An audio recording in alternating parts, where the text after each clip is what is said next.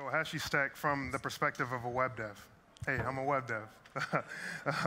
My name is Mason Acie. I'm a full-stack software engineer from Duke Energy, or a Fortune 500 company and North America's largest energy generation utility. I've been developing for 5, going on 6 years or so.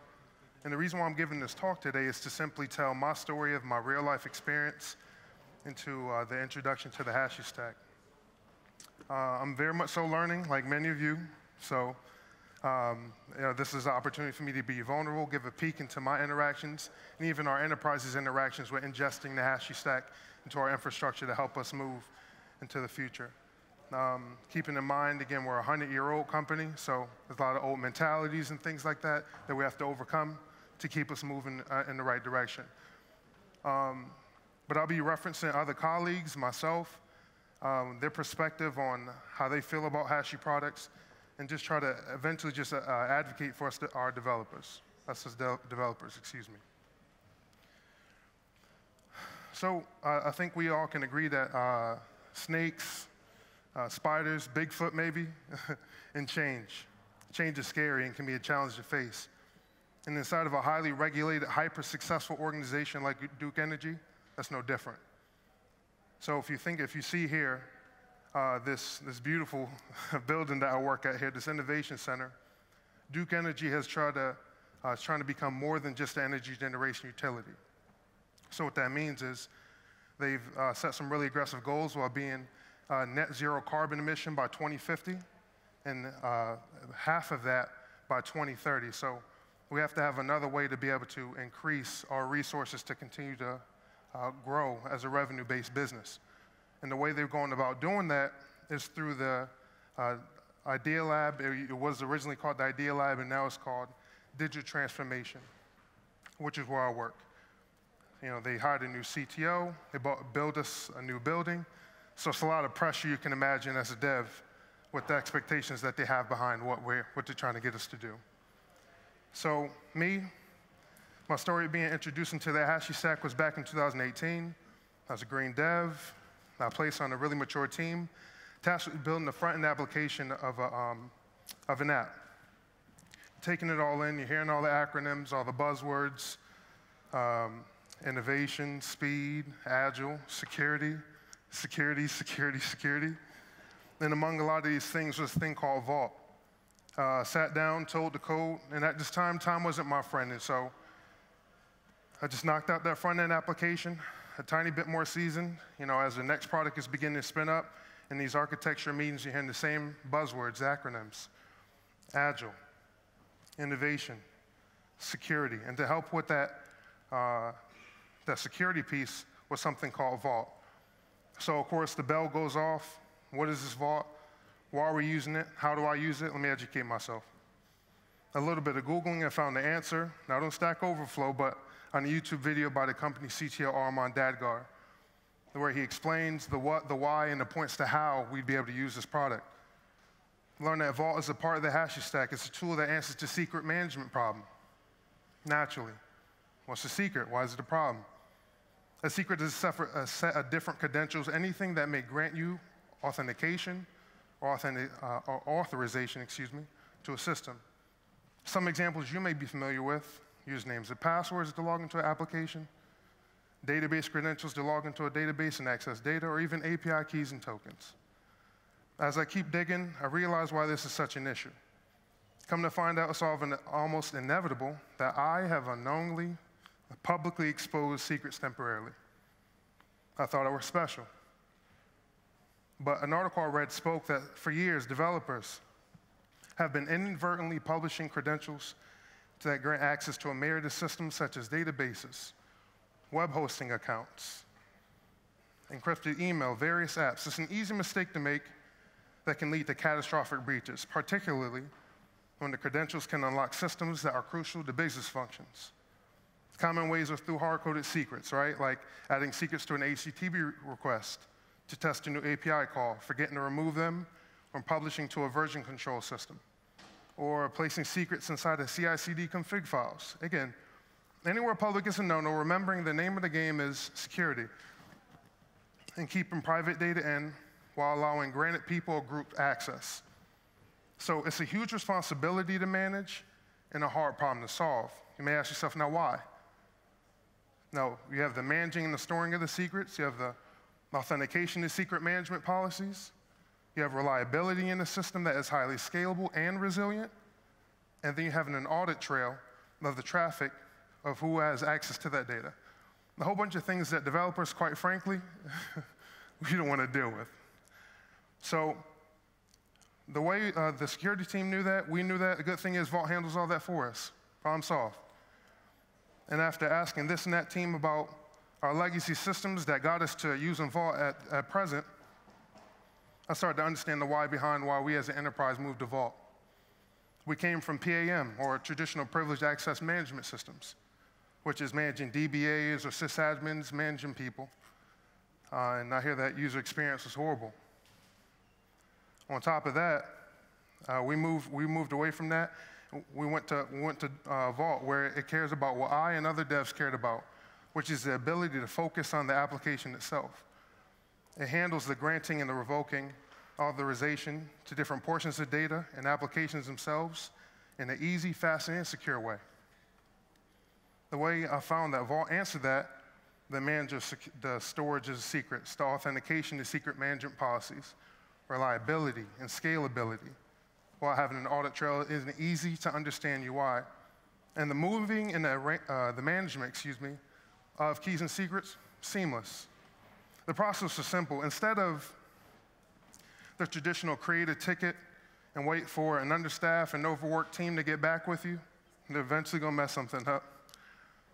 It was the product owner would make and assign privileges to 80 groups. One for us devs, one for the customers, one for the business people. I'm over here still coding. Our CI/CD team would create a cookie-cutter Vault platform with the security rules baked in and concourse pipelines, but configured it for our app specifically. Meanwhile, I'm still coding. Dev team would handle the setting up of our Apogee proxies per environment, the key and secret generation, and placing of the keys and secrets inside Vault. We set up the environment variables in our app's code, fly pipelines, get all green, hopefully, and I'm off. Back to coding, just wearing my dev hat. And as a part of our business rules and pride, every 90 days we'd have to rotate our Apogee keys and secrets. Maybe usually a daunting task, but as a dev, the experience is as simple as revoking the old keys, generating new ones, updating my environment variables, and changing the keys and secrets in Vault. And then I'm back to coding. So if you can understand the use case here, we were building an application that was using drones and infrared imaging to take pictures and fly solar farms. And if the solar farms emitted a heat signature, that means they weren't operating properly. So if that is the case, of course, we need to send somebody out there, but you don't want them shooting in the dark. So if you can imagine, I mean, this is a pretty cool app, but there's a lot of places in which data can be compromised. We have Vault handling all of that for us. Our front-end's application identity and storage is in Vault. Our database credentials inside Vault. Our feedback loop, our things to help us, our AI entry points, all those things are in Vault. Access to all those keys to unlock those systems, crucial to our apps and business functions, are inside Vault, per instruction of our security team. So as an enterprise, we're placing a lot of value and trust inside this Vault portion of the HashiStack. On top of that, us devs not only like, but also believe in the tools we're using and be instructed to be used by our Duke team. Now, I didn't mention this before. I feel like the frustration has been all too often in the past, we're asked to use tools that we may not ourselves believe in, but we have to use it. That's what the job asks. But the difference here is that when you have something that you actually believe in, and you have, people who are the people who are making these decisions, who are there aware what's going on in the developer's landscape, it makes it a little bit easier to adjust and to kind of get passionate about it yourself. That's the one thing I especially appreciate about Vault. It's ease of access. It was built, in my opinion, personally, with a developer in mind, the developer's experience to do what I want to do, which is, again, over here coding. Now, because of the reputation that Vault has had and has spread throughout our enterprise, again, is being used and consumed through our legacy apps, any new apps that will be being built in the future, that has proceeded and poured over into us adopting Terraform. Of course, Terraform is an infrastructure as code tool that lets you define both cloud and on-prem resources. Excuse me. It's important because if an IT infrastructure, especially as something as serious as major power, isn't flexible, reliable, and secure, we're not able to meet our goals and provide a competitive edge in the market. We are a for-profit business. So the reason why we're using it is because we've decided to move from on-prem S3 compliant storage to a cloud model, cloud architecture. And we're going to use Terraform to help us do that big lift and shift. I'm sure we can all see, if you see it in your minds, a 100-year-old organization trying to do IT and things like that. It's a big lift and shift. And certainly, again, all that faith is being placed inside of Terraform. So what are other Duke devs saying about the HashiStack? I think it'd be valuable to read one of these at least. Matt Whitley, he says, I've used HashiCorp Vault for a variety of applications, from full stack web applications to data integration products. Vault has helped our enterprise in storing, accessing secrets with our applications with almost no issues. I was especially impressed with how easy it was to use Vault, where the enterprise was making a cloud transition to AWS Cloud.